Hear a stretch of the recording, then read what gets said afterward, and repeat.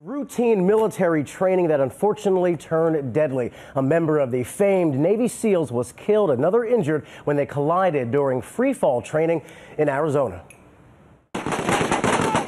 It's one of the military's most elite forces, U.S. Navy SEAL Team 6, responsible for the raid that killed Osama bin Laden, is now mourning the loss of one of its own. The Navy SEAL died not in a perilous undercover operation, but during what was supposed to be routine parachuting training at Pinell Air Park near Marana, Arizona. The accident now under investigation. It left another member of SEAL Team 6 in the hospital. Right now, it's unclear if either Navy SEAL was part of the operation that killed bin Laden.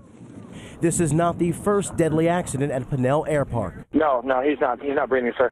That was a 911 call from 2008 when 3 trained servicemen died during parachute training within 6 months of each other. It looks like we have a gentleman that parachuted out or something like that, and he didn't make it.